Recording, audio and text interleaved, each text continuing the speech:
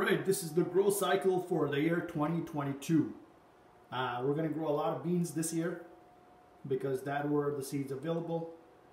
There's some beans in there. There's some wildflowers and some herbs, oregano and thyme in there as well. So everything is makeshift right now with the resources I could find. A lot of the beans started like this. Some of them sprouted, some didn't. And that process is somewhat successful. Some plants are doing really well and some are beginning to sprout. I just put the new ones here. So these fellows are new and they come from, I was trying to do some aeroponics using the sticks, but that didn't work. Then I found some cheesecloth. I had cheesecloth, and what I did was I put the cheesecloth on a piece of like basically a box of plastic. I'm not a big fan of plastic, but this one's really not coming in contact with the plastic. And I've been spraying it with a spray bottle, and this technique seems to be working. I don't know how much better this is than to actually soak the seeds in the cloth.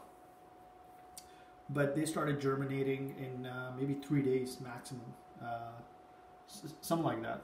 That's something I just did today. And yeah, so you know, do what you can with the resources that you've got. And I eat a lot of beans, so I figured if I put one of these, then I have no idea how much yield one plant's going to give me.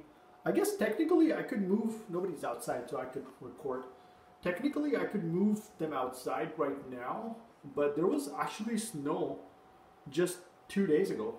And I'm not sure if the frost is going to kill these plants. I think this guy will survive. It's quite phenomenal how much this plant has grown in just, I think it must be like 4 days now. But the growth is like this. For some reason, this one's growing really fast, and yeah, the other ones I just planted today, like these two I was seeing. But the other ones, like this was planted around the same time.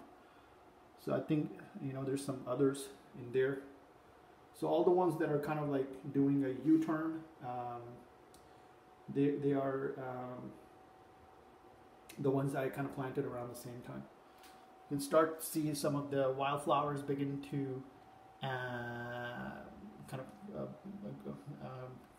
bloom as well, or sorry, sprout.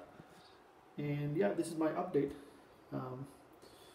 There's going to be a lot of beans, and we're going to, I don't know if I can,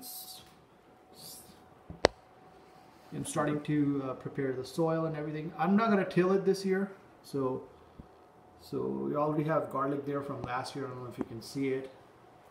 And I think I'm going to transfer them to the pot and then overall to the... This is my short update.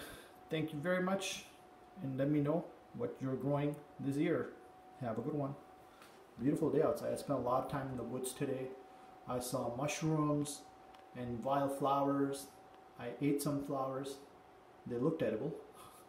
I'm alive. Nothing's happening to me, so it's a good sign. And I saw fungi, which is mushrooms, different kinds. And I'm really curious, where do the bugs in the pond come from? It's a good question, because I was looking at the pond just 3 weeks back, and there was, from my eyes, there didn't seem to be any life in there. So I don't know if these things have antifreeze or what happens, but there's life in the pond now. And I was thinking, are they frozen, or do they come on the backs of birds? Or, like, that's my question. How do the ponds all of a sudden have life and then there's no life? That's a good question. I think I was looking at water bears or tardigrades, and tardigrades in particular have biologically occurring antifreeze in their body. I think it's called cryptocellular. Actually, I don't remember. It's some kind of sugar that helps. If I remember correctly, it's like sugars that are kind of like antifreeze. And I feel there could be a big industry here for natural antifreeze. but also for a whole bunch of other purposes like cryonics. And anyways, I'm not going to talk about that, but this is just an interesting question. How come there's no activity in the pond and all of a sudden there's activity? Oh, by the way, I picked up 8 to 12 pounds of trash. I think it's more.